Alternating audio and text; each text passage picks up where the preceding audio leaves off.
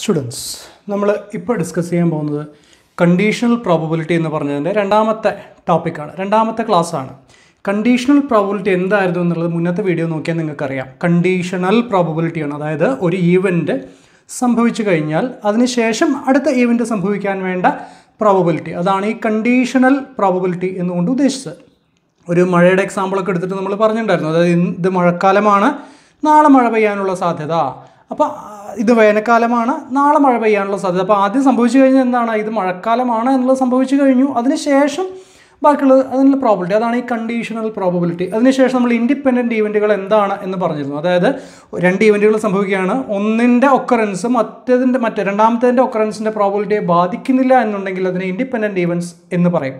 അതായത് tossing A coin and throwing a die, രണ്ടും independent ഈവൻറ്റുകളാണ്. പക്ഷേ ഒരു ഷീറ്റുകളിലെ ഡെക്കിൽ നിന്ന് ഒരു കാർഡ് എടുത്തു, അതിനുശേഷം വേറൊരു കാർഡ് എടുക്കുക എന്ന് പറയുന്നത്, റീപ്ലേസ് ചെയ്യാതെ വേറൊരു കാർഡ് എടുക്കുക എന്ന് പറയുന്നത് ദേ ആർ ഡിപ്പെൻഡൻറ്റ് ഈവൻറ്റ്സ്. ആദ്യത്തെ എടുത്തതിനെ ബന്ധപ്പെട്ടിട്ടാണ് രണ്ടാമത്തെ എടുക്കുന്നതിൻ്റെ പ്രോബബിലിറ്റി കിടക്കുന്നത്. അപ്പോൾ അതാണ് ഇൻഡിപെൻഡൻറ്റ് ഈവൻറ്റ് എന്നുകൊണ്ട് നമ്മൾ ഉദ്ദേശിക്കുന്നത്. ഇത് രണ്ട് കാര്യങ്ങളാണ്. കണ്ടീഷണൽ പ്രോബബിലിറ്റി എന്താണെന്നും ഇൻഡിപെൻഡൻറ്റ് ഇവൻറ്റ് എന്താണെന്നാണ് കഴിഞ്ഞ വീഡിയോയിൽ പറഞ്ഞു വെച്ചത്. ഇവിടെ നമ്മൾ അതിൻ്റെ തന്നെ ചെറിയൊരു എക്സ്റ്റൻഷൻ പോലെയുള്ള കാര്യങ്ങളാണ് പറയുന്നത്. കണ്ടീഷണൽ പ്രോബബിലിറ്റി ടു രണ്ടാമത്തെ ക്ലാസ്സിലെ മൾട്ടിപ്ലിക്കേഷൻ റൂൾ എന്താണ്, അതിൻ്റെ 2-3 പ്രോബ്ലംസ് മാത്രമാണ് ഈ ഒരു ക്ലാസ്സിൽ ഞാൻ ഡിസ്കസ് ചെയ്യുന്നത്. Multiplication rule.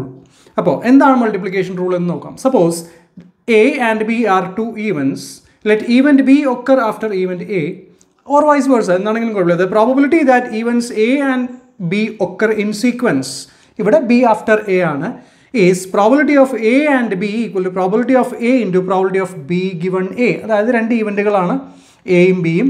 എ സംഭവിച്ചതിന് ശേഷം ബി സംഭവിക്കുന്നു, അല്ലെങ്കിൽ ബി സംഭവിച്ചതിന് ശേഷം എ സംഭവിക്കുന്നു. ഇവിടുത്തെ സിറ്റുവേഷനിൽ ഞാൻ എടുത്തിരിക്കുന്നത് എ സംഭവിച്ചതിന് ശേഷം ബി സംഭവിക്കുന്നു എന്നുള്ളതാണ്. അങ്ങനെയാണെങ്കിൽ എയും ബിയും സംഭവിക്കാനുള്ള പ്രോബബിലിറ്റി എന്താണ്?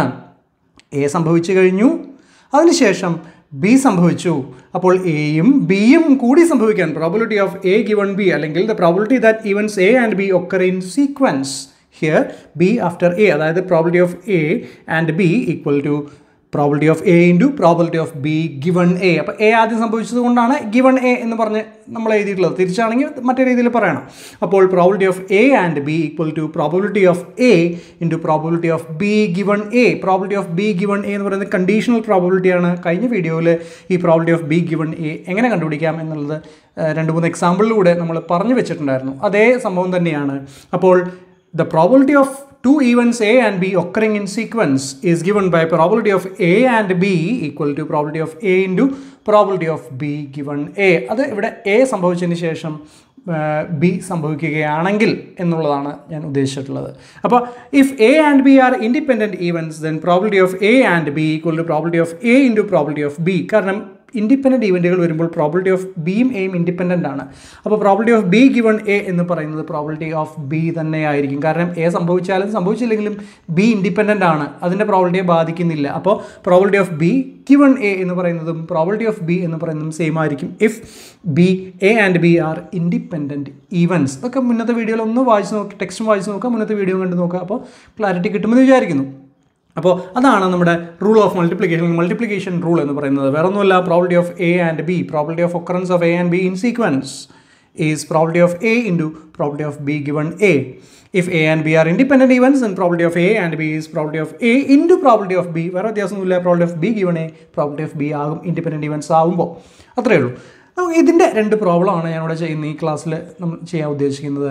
അപ്പോൾ നമുക്ക് ആദ്യത്തെ പ്രോബ്ലത്തിലേക്ക് എടുക്കാം. 2 cards are selected one after other without replacement. ആ എക്സ്പെരിമെൻറ്റ് ശ്രദ്ധിക്കുക.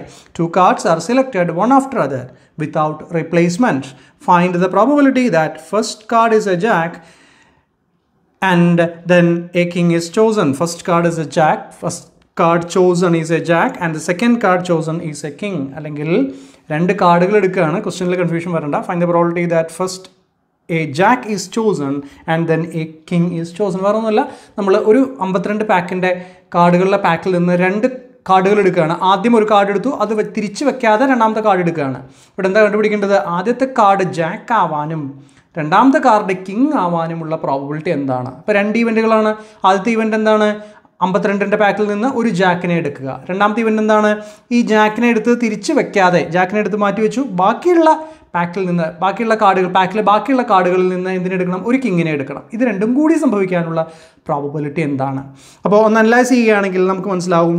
First event choosing A Jack ആണ്. 52 കാർഡുകളുടെ പാക്കിൽ നിന്ന് ഒരു ജാക്കിനെ ചൂസ് ചെയ്യുക എന്നുള്ളതാണ് ആദ്യത്തെ event. Choosing A Jack is A first event. പിന്നെ അതിനെ തിരിച്ചു വെക്കുന്നില്ല. സെക്കൻഡ് ഈവൻറ്റ് എന്ന് പറഞ്ഞാൽ after choosing A Jack choosing A king. അത് ഞാൻ ജസ്റ്റ് മെൻഷൻ ചെയ്തു എന്നേ ഉള്ളൂ. സെക്കൻഡ് ഈവൻറ്റ് എന്ന് പറഞ്ഞാൽ ചൂസിങ് എ കിങ് ആണ്. നമ്മൾ ഓൾറെഡി എന്തിനെ ചൂസ് ചെയ്ത് വെച്ചിട്ടുണ്ട്? ജാക്കിനെ ചൂസ് ചെയ്ത് വെച്ചിട്ടുണ്ട്. അപ്പോൾ 2 ഈവൻറ്റുകളായി. ആദ്യം ജാക്കിനെ എടുത്തു, തിരിച്ചു വെക്കാതെ ആ പാക്കിൽ നിന്ന് തന്നെ നമ്മൾ ഒരു കിങ്ങിനെ എടുക്കുകയാണ്. ഇത് രണ്ടും കൂടി സംഭവിക്കണം. അപ്പോൾ നമ്മൾ as king is chosen after choosing Jack without replacement events A and B R dependent. കാരണം ജാക്കിനെ തിരിച്ചു വെച്ചിരുന്നെങ്കിൽ പ്രോബിലിറ്റിക്ക് വ്യത്യാസം വരില്ലായിരുന്നു. 52-ൽ നിന്ന് ഒന്നെടുത്ത് തിരിച്ച് തന്നെ വയ്ക്കുമ്പോൾ 52 തന്നെയായി, വ്യത്യാസം വരില്ല. പക്ഷേ ഒരിക്കൽ ജാക്കിനെ എടുത്തിട്ട് തിരിച്ച് വെക്കാതെ വീണ്ടും ഇങ്ങനെ എടുക്കുമ്പോൾ അത് ദാറ്റ് ഡിപ്പെൻഡ്സ്. പ്രോബിലിറ്റി ആലോചിച്ച് അറിയാം, പ്രോബിലിറ്റി മാറും എന്നുള്ളത്. അപ്പോൾ probability of A and B, ആദ്യം സംഭവിച്ചത് എന്താണ്? എ ജാക്കിനെ ചൂസ് ചെയ്യുക എന്നുള്ളതാണ് ആദ്യം സംഭവിച്ചത്. ബി എന്ന് പറഞ്ഞാൽ അതിനുശേഷം കിങ്ങിനെ ചൂസ് ചെയ്യുക. അപ്പോൾ probability of A and B equal to probability of A into probability of be given A. Probability of A into ഈ ഫോർമുലയാണ് probability of be given A. Probability of A എന്ന് പറഞ്ഞാൽ probability of choosing A Jack into probability of choosing A king given A Jack is already chosen. അപ്പോൾ probability of A and B is probability of A into probability of be given A. What is probability of A?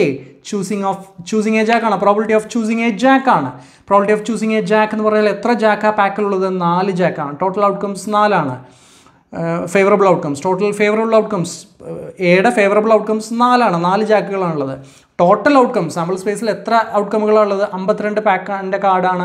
അപ്പോൾ 52 outcomes ആണ് totally ഉള്ളത്. അപ്പോൾ probability of A is 4/52. 4 ജാക്കിൽ നിന്ന് ഒന്നിനെ choose ചെയ്യണം. 4C1 ആണ് വരിക. അത് പിന്നീട് ക്ലാസ്സുകളിൽ പറയാം. 4/52 total number of favorable outcomes divided by total number of outcomes, that is 4/52. that is probability of A. Probability of B given A. Probability of B given A എന്ന് പറയുമ്പോൾ എന്താണ്? choosing a king given jack is already chosen. choosing a king given already a jack is chosen. അപ്പോൾ total number of favorable events എന്താണ്? choosing a king ന്റെ favorable events എന്താണ്? 4 king ആണുള്ളത്, 4 തന്നെയാണ് വരിക. given A എന്നാണ് പറയുന്നത്. given A എന്ന് പറഞ്ഞാൽ given 1 jack is already chosen. ഒരു ഷീറ്റ് അതൊന്ന് ഓൾറെഡി പോയി കഴിഞ്ഞു. അപ്പോൾ divided by total number of outcomes in this case after performing A എന്താ വരുന്നത്? ഒരു ഷീറ്റ് പോയി 52, ബാക്കി 51 4/51. അപ്പോൾ 4/52 പ്രോബിലിറ്റി ഓഫ് എ ആണ്, നമ്പർ ഓഫ് അല്ലെങ്കിൽ probability of choosing A Jack into 4/51 probability of choosing A king after choosing A Jack. അപ്പോൾ 4/51 that is 0.006. ഇതാണ് നമ്മുടെ ഇൻഡിപെൻഡൻറ്റ് ഇവൻറ്റുകൾ വരുമ്പോൾ പ്രോബബിലിറ്റിയുടെ എങ്ങനെയാണ് കണക്കാക്കുക, ഈ മൾട്ടിപ്ലിക്കേഷൻ റൂൾ എങ്ങനെ അപ്ലൈ ചെയ്യാം എന്നുള്ളതിൻ്റെ ഒരു സാമ്പിൾ മാത്രമാണ്. അടുത്തത് A coin is tossed and a die is rolled. 2 ഇവൻറ്റുകളാണ്. ആദ്യം കോയിൻ ടോസ് ചെയ്യുന്നു, അതിനുശേഷം ഡൈ റോൾ ചെയ്യുന്നു. ഒരേ സമയത്തും ചെയ്യാം, ഒന്നിന് ശേഷം ഒന്നും ചെയ്യാം. സീക്വൻസ് 2 ഒരേപോലെ തന്നെയാണ്. കോയിൻ ടോസ് ചെയ്യുന്നു, ഡൈ റോൾ ചെയ്യുന്നു. Find the probability of getting A head and rolling A 6. ഒരു ഹെഡ് കിട്ടാനും 6 കിട്ടാനുമുള്ള പ്രോബിലിറ്റി. അപ്പോൾ ആദ്യത്തെ ഇവൻ്റ് എന്നാണ് tossing A coin and getting A head. അതാണ് നമ്മുടെ ആദ്യത്തെ ഇവൻറ്റ്. ഗെറ്റിംഗ് എ ഹെഡ് എന്ന് പറഞ്ഞാൽ ടോസിങ് എ കോയിൻ ആണ് നമ്മുടെ ഈവൻ്റ് എന്ന് പറയുന്നത്. ഗെറ്റിംഗ് ഹെഡ് ഇല്ലെങ്കിലും കുഴപ്പമില്ല. ടോസിങ് എ കോയിൻ ആണ് നമ്മുടെ ആദ്യത്തെ ഇവൻറ്റ്. രണ്ടാമത്തെ ഇവൻ്റ് എന്നാണ് rolling a die and getting A 6. Rolling a die ആണ് നമ്മുടെ രണ്ടാമത്തെ event.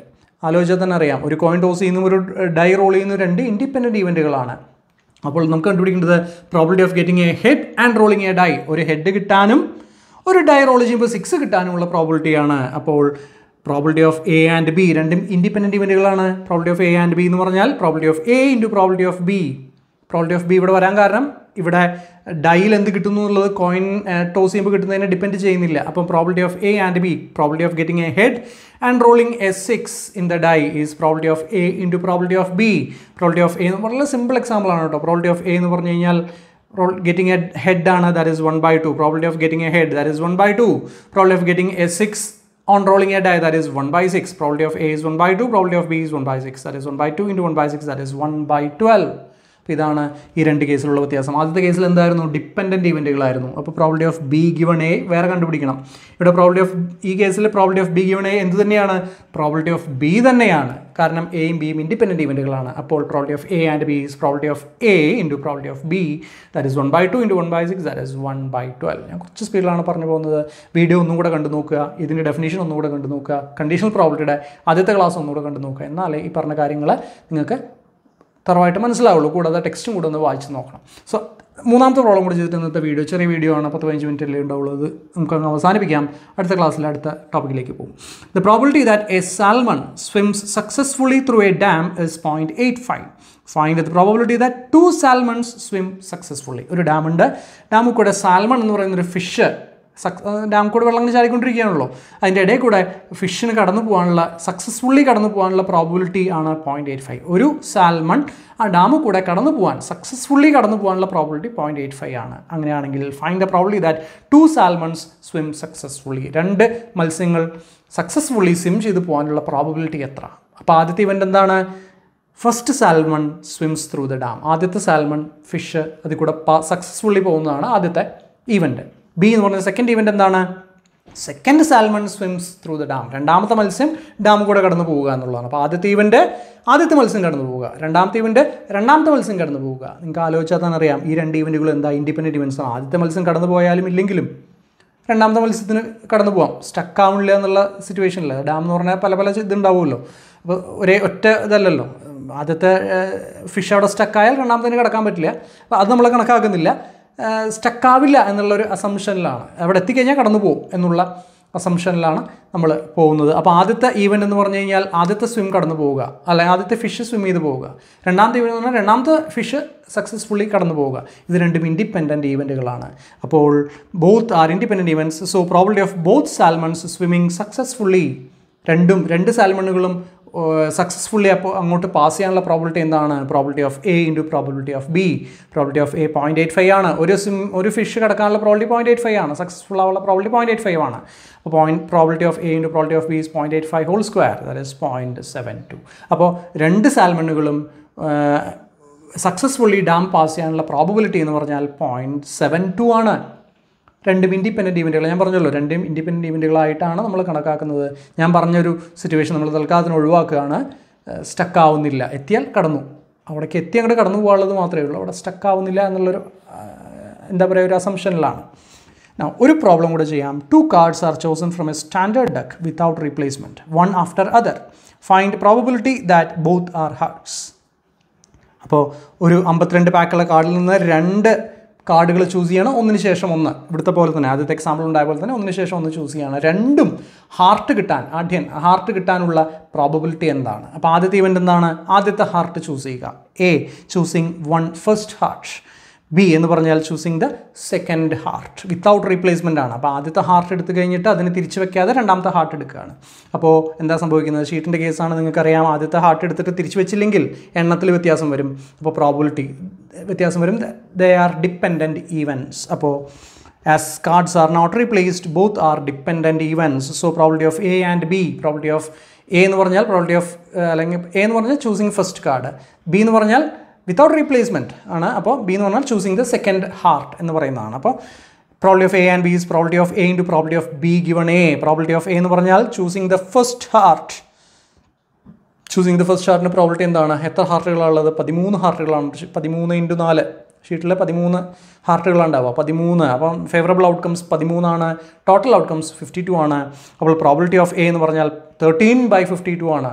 Number of favourable outcomes divided by total number of outcomes 13/52 into probability of be given A. Be given A എന്ന് പറയുമ്പോൾ choosing the second heart given, first heart is chosen. അപ്പോൾ ഒരു heart ആദ്യമേ എടുത്തു കഴിഞ്ഞു. ബാക്കി എത്ര ഹാർട്ടാണുള്ളത്? 12 ഹാർട്ടുകളുണ്ടാവുക. 13 ഒന്ന് പോയി, മൊത്തം ഷീറ്റുകളിൽ നിന്നും ഒന്ന് പോകുന്നുണ്ട്. അപ്പോൾ 12 ഹാർട്ടും ബാക്കിയുണ്ടാകും, 51 ഷീറ്റും ബാക്കിയുണ്ടാകും. അപ്പോൾ probability of be given A എന്താണ്? 12/51. ആദ്യത്തേത് 13/52 ആവാൻ കാരണം ആദ്യത്തിൽ നിന്ന് ഒന്നും ഷീറ്റിൽ നിന്നൊന്നും പാക്കിൽ നിന്നൊന്നും നമ്മൾ എടുത്തിട്ടില്ല. അപ്പോൾ 13 ഹാർട്ടും ഉണ്ട്, ടോട്ടൽ 52 ഷീറ്റും ഉണ്ട്. അപ്പോൾ 13/52. അതിന് ശേഷമാണ് പിന്നത്തെ ഹാർട്ടിനെ എടുക്കുന്നത്. പിന്നത്തെ ഹാർട്ടിനെ എടുത്തു കഴിഞ്ഞാൽ ഒരു ഹാർട്ട് ഓൾറെഡി പോയി കഴിഞ്ഞു. ആദ്യത്തെ എടുത്തു കഴിഞ്ഞപ്പോൾ ഒരു ഹാർട്ട് ഓൾറെഡി പോയി കഴിഞ്ഞു. അപ്പോൾ 12 എണ്ണേ ബാക്കിയുള്ളൂ. ഡിവൈഡഡ് ബൈ ഒരു ഷീറ്റ് ഓൾറെഡി പോയി കഴിഞ്ഞുകൊണ്ട് 51 ബാക്കിയുള്ളത്. 12/51. അപ്പോൾ 13/52 ഇൻറ്റു 12/51 ദാറ്റ് ഈസ് 0.0506 സംതിങ് ആണ് വരിക. അപ്പോൾ അതാണ് ഇത് രണ്ടും ഡിപ്പെൻഡൻറ്റ് ഈവൻറ്റുകൾ ആയതുകൊണ്ടാണ് ഇങ്ങനെ സംഭവിച്ചത്. അപ്പോൾ that is the multiplication rule and conditional probability. അപ്പോൾ ഇത്രയാണ് ഇന്നത്തെ വീഡിയോയിൽ എനിക്ക് പറയാനുള്ളത്. മുന്നത്തെ വീഡിയോ കണ്ടതിന് ശേഷം മാത്രം ഇത് കാണുക. ഇതിൻ്റെ നോട്ടുകൾ ഞാൻ താഴെ നിങ്ങളുടെ ഈ ഡിസ്ക്രിപ്ഷനിൽ അറ്റാച്ച് ചെയ്യുന്നുണ്ട്. നിങ്ങൾക്ക് ഡൗൺലോഡ് ചെയ്തിട്ട് 2-3 പ്രോബ്ലം കൂടെ അതിൽ എക്സ്ട്രാ ഉണ്ടാകും, നിങ്ങൾക്ക് ചെയ്ത് നോക്കാവുന്നതാണ്. കൂടാതെ ടെക്സ്റ്റിലത്തെ പ്രോബ്ലംസ് നിങ്ങൾക്ക് വർക്കൗട്ട് ചെയ്ത് നോക്കാവുന്നതാണ്. ഇതിന് മുന്നത്തെ വീഡിയോകളെല്ലാം കണ്ടതിന് ശേഷം മാത്രം ഇത് കാണുക, അല്ലെങ്കിൽ നിങ്ങൾക്കിത് മനസ്സിലാവുകയില്ല. അടുത്ത ക്ലാസ്സിൽ നമ്മൾ മ്യൂച്വലി എക്സ്ക്ലൂസീവ് ഈവൻസിലേക്കാണ് പോകുന്നത്. അടുത്ത ക്ലാസ് എടുക്കാം. ഓക്കെ.